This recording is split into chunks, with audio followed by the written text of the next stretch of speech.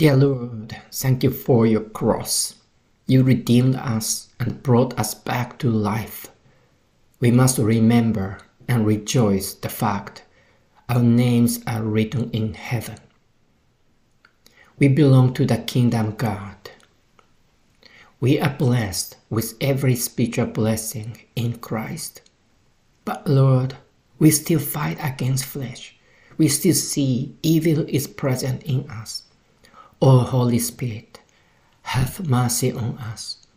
Help us to say no to ungodliness and worldly passions.